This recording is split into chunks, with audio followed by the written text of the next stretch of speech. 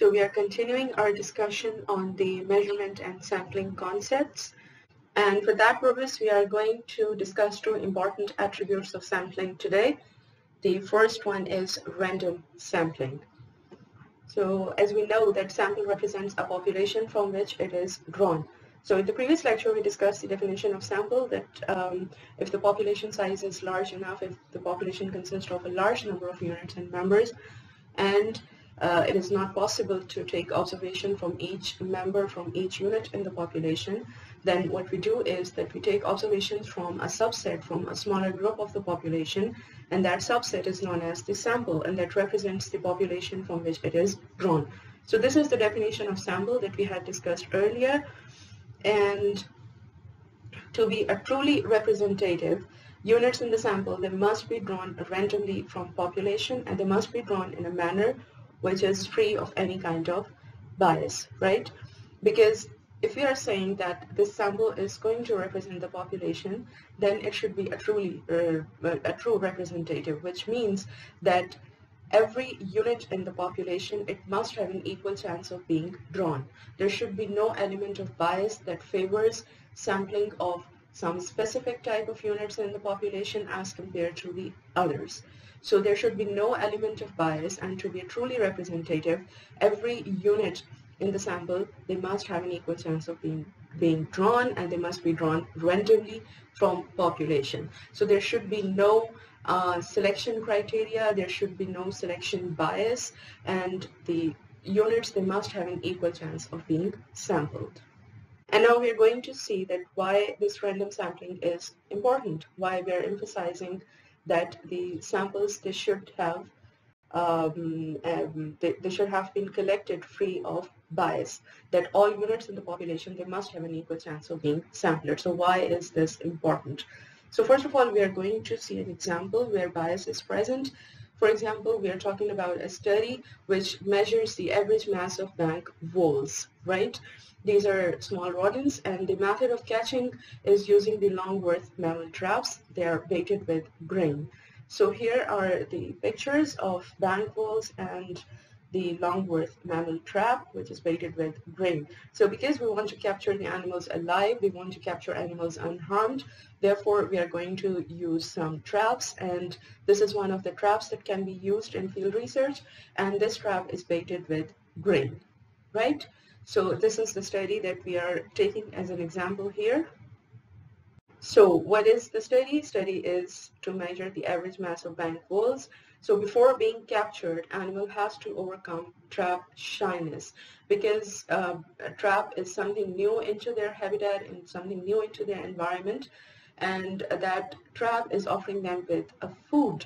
So obviously they're attracted towards the food, but still they have a shyness, because this is something which is new in their environment, which is not a part of their habitat. So therefore animals have a natural shyness to the new thing, but on the other hand, they're also attracted towards that thing because that thing contains their food. So in order to be trapped, animal first have to overcome the trap shyness, right? Now the possible threshold for shyness may be lower in hungry voles than well-fed ones, because the bait is food.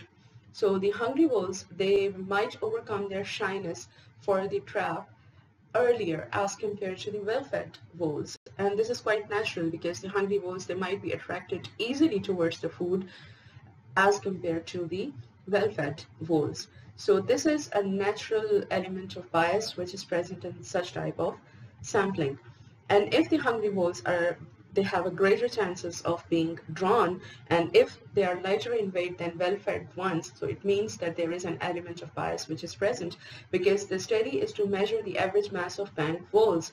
And if in the sample there is a large proportion of voles which are lighter in weight because they are hungry and because they are starving, so it is going to affect the observations. It is going to affect the information that we are collecting from this population, because a large proportion of the hungry or lighter in weight voles is going to be present in our sample as compared to the voles which are well fed and which may be heavier in weight.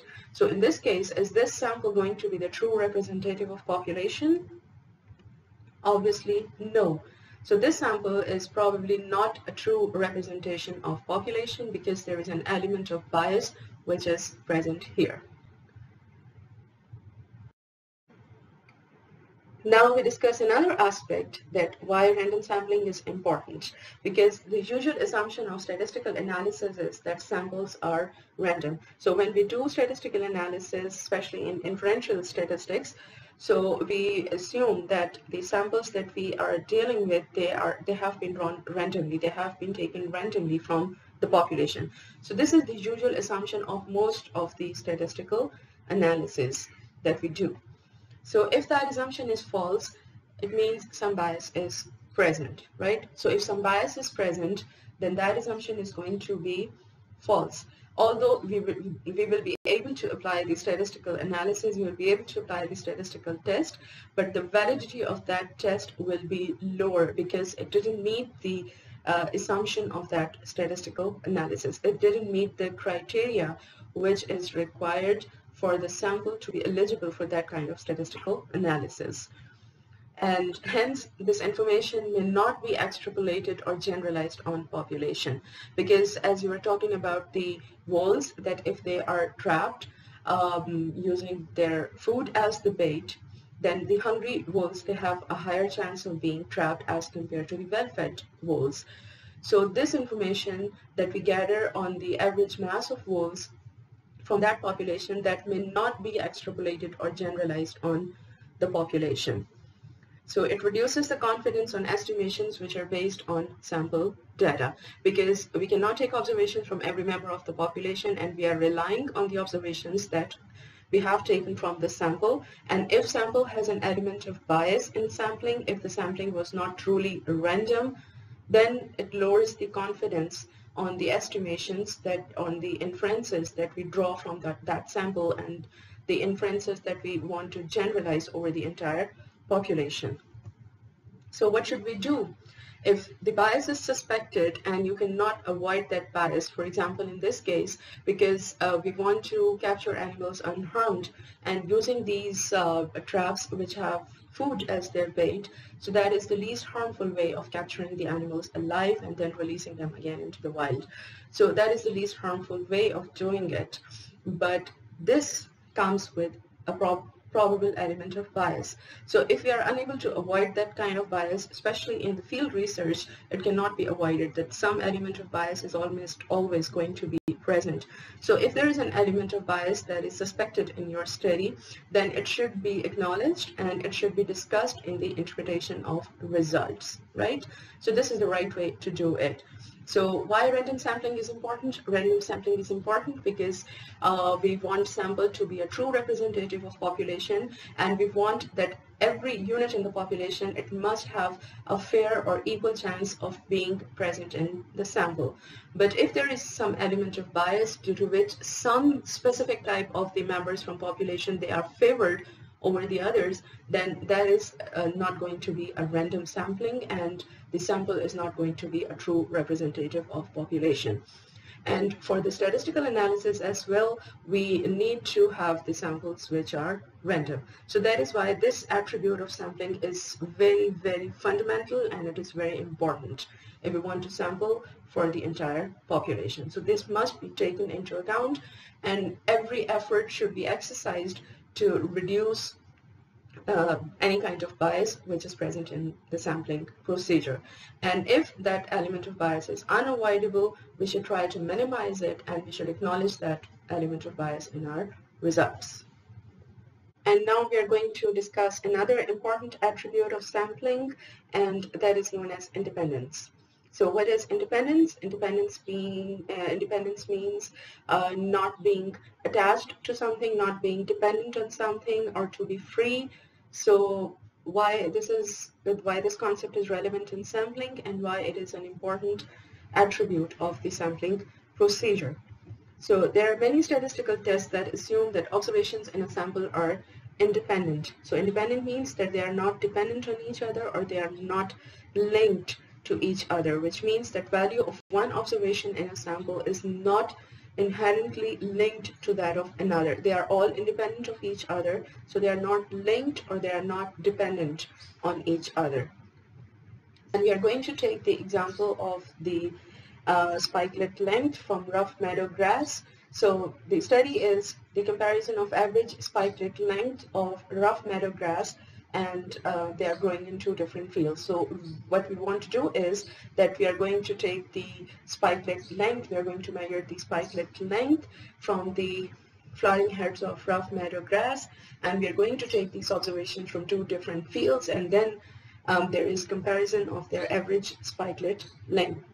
So this is the study.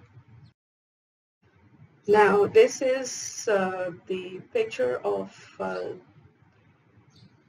rough meadow grass, and you can see that this is the spikelet present in a flowering head. So a flowering head has multiple spikelet, and this is one of the spikelets in a single flowering head of the rough meadow grass, right? So in the study, we are going to discuss the comparison of the average spike length from rough meadow grass, which are growing in two different fields. So the study involves picking up spikelets from the flowering heads of the rough meadow grass plants and measuring their length. So this is the study.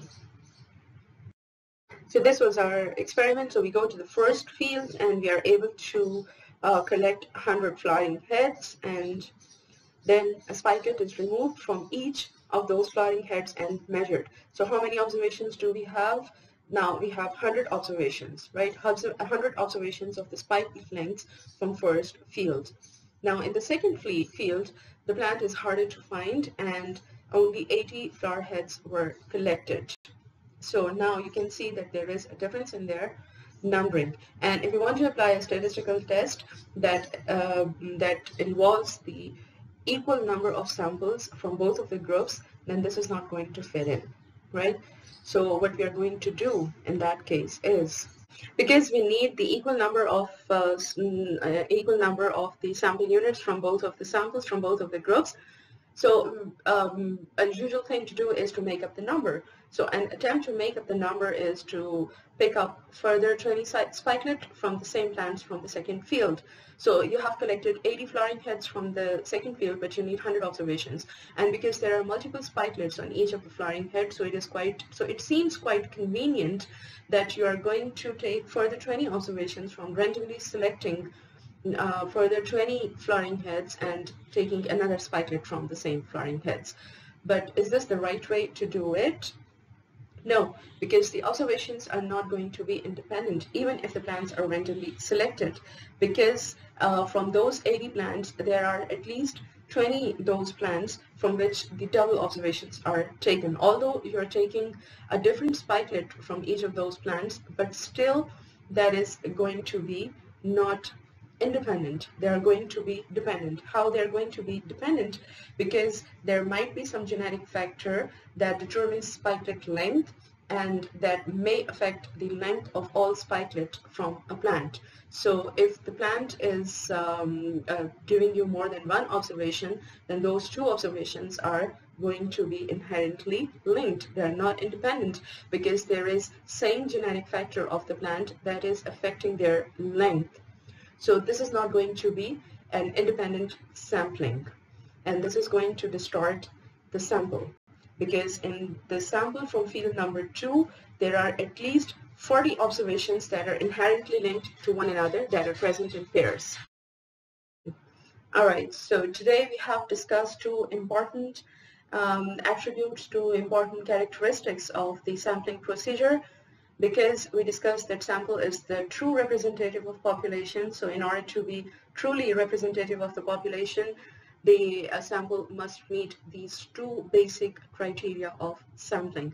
The first one is random sampling, which means that every unit in the population that must have an equal chance of being taken, of being sampled. There should be no element of bias, and there should be no group in the population that is to be overrepresented, and there should be no group which should be underrepresented in the sample. So every unit in the population is going to be having an equal chance of being sampled.